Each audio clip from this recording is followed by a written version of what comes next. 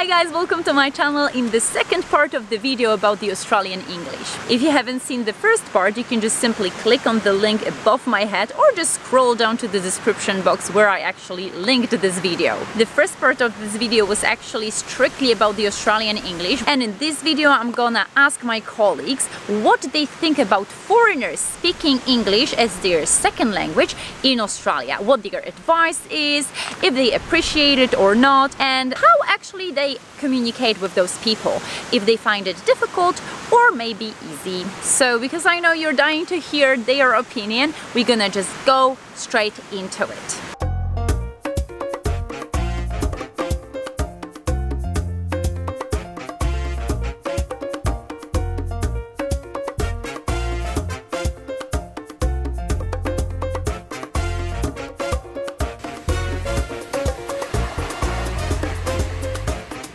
Even though I think it's not that difficult to communicate with Australians if the level of your English is at least, I'd say, intermediate, I do find that sometimes, even if there is like a slight difference between the correct Australian pronunciation and your pronunciation of a particular word, it's gonna cause a lot of drama for them to understand you, because they are used to a specific pronunciation of particular words, and if you make a mistake you may not be understood. So for example, I have experienced that a couple of times. For example, I said mackerel instead of mackerel, and the lady who was serving me at a fish shop did not have a clue what I was talking about, even though I was trying to buy the fish mackerel, which is actually mackerel. So that was one example. Another example was when I was trying to explain to my friend what she should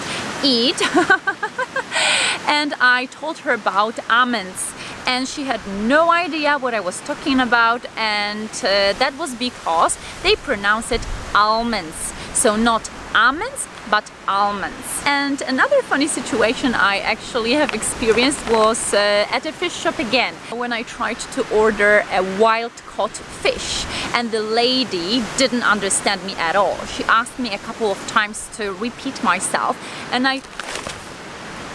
oh my gosh, there is this magpie attacking me. Oh no, I don't know where to go. I'm gonna hide behind this tree.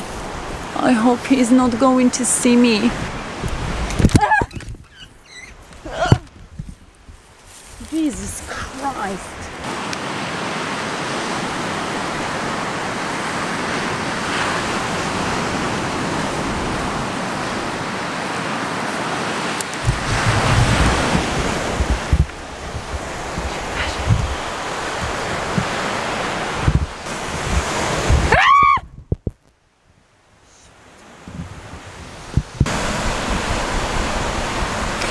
Okay, so I was literally forced to move from my beautiful location back there because that magpie was trying to attack me, and he's been attacking me for 2 hours now, so but honestly, if I was to tell you about the most dangerous animal in Australia, I would say it's this particular bird, which is magpie. Anyways, this episode is not about magpies or animals in Australia, it's about the Australian English, so let's get back to it. So sometimes you really have to repeat yourself like a couple of times, and even though you do that in various ways with various pronunciations, accents, stresses, etc., you will not be understood. However, some Australians understand foreigners more than the others, obviously, so it all depends on what person you actually communicate with. But I obviously asked my colleagues if it's difficult for them to understand foreigners speaking English as their second language, and if so, why? Is it difficult for you to understand foreigners speaking English as their second language, and if so, why? Oh yeah, the shorter and quicker that the word is, the harder it is for me to kind of understand it. So if there's like the accent, or they're rolling something, or I'm not really 100% sure on the word, I find the shorter the word, the harder it's for me to understand. Oh, yeah. Foreigners, yes. Yes, I do. Yeah. Especially Russians. Okay. Kenny said the Russian is her favorite accent, and you say it's the most difficult one. Yeah. Okay, so why is that? Do they speak fast, or do they use different words which confuses you, or it's just the accent? Just the accent. Yeah. I feel for me it's not, personally, because I work in retail and I've worked in hospitality. However, as a general rule, I do know I get quite a laugh when friends and family are listening to someone who's foreign English is not as understandable, and they do the what? I get a laugh out of it. So I do feel like there is a vast majority of Australians who really don't understand what you're saying either. But once again, I reflect back to we're pretty proud of, you know, making sure you know what we're talking about. Yeah, but do you think that the majority of Australians would then pretend to understand, try to guess, or they would ask more questions about what the foreigner meant? Oh no, we'd guess. You'd guess. Okay. We'd simply guess. Yeah. No, we'd never wrong. Sometimes, not all the time, but sometimes it's just they're a little bit too quick and the words are mumbled together. Sometimes they're not getting the exact right word for it. Depending on how jumbled their statement or question was, I will have to ask them to repeat themselves, but I usually just try to think it through. But one funny fact is actually that sometimes I even understand Australians speaking English more than any foreigner speaking English as their second language. So even for me, after being here for over 8 years, it's easier to understand any Australian speaking English rather than any other foreigner speaking English, or even other person from an English-speaking country which is not Australia, but for example Canada, Britain, etc. So I got used to the Australian version of English so much after being here for over 8 years that to me the Australian English is the easiest version of English to understand. So basically what I'm trying to say is that everyone can get used to the Australian version of English, even though in the very beginning you find it extremely difficult and you don't understand a word. But I also decided to ask my colleagues what their favorite accent in English is. What is your favorite accent in English? British, American, Australian, Canadian, or any other? It's gotta be English. English. Because my mum's English, so is the rest of my family. South African sounds really nice. I like people with their accents using the Australian language.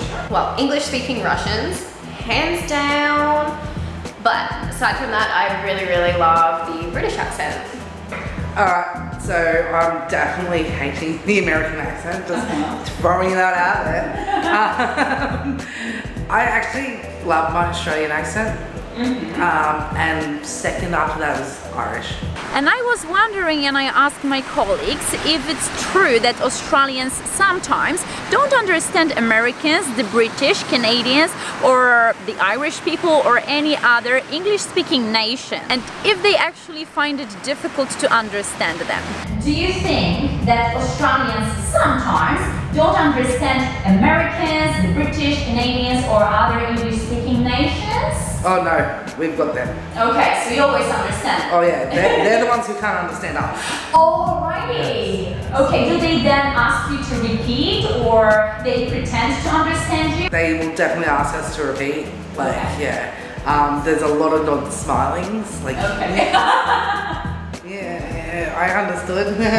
What was that? So why do you think they don't understand you sometimes? Because we speak very quickly. No, I wouldn't say so.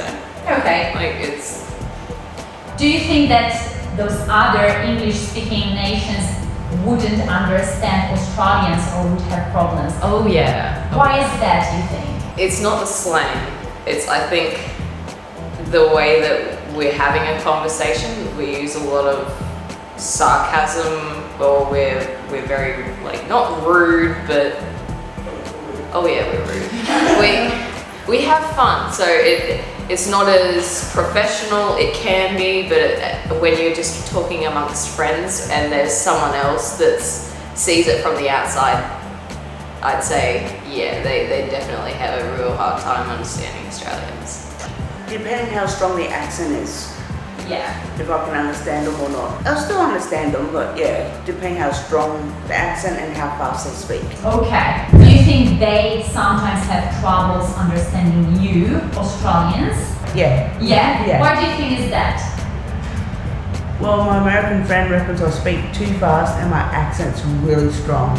One extremely important tip from me after living here for 8 years and from my Australian colleagues is to slow it down. If you slow down while speaking English, you're gonna be understood easier and faster than when you actually speed it up. Even though you feel confident and you feel like you've got the words, you have to slow it down a little bit because you may not be understood. What's the best English language related advice you could give to a foreigner coming to Australia as a tourist? Use hand signs. Use hand signs. Expressions. Yeah, use your hands because we'll understand you. Probably just learn the basic English just to get yourself out of trouble. Watch for the hand signals. That would basically give you a little bit further of an idea on where you're going in that conversation. But I obviously also had to ask them what their best English language related advice to foreigners is who actually come to Australia to live and work.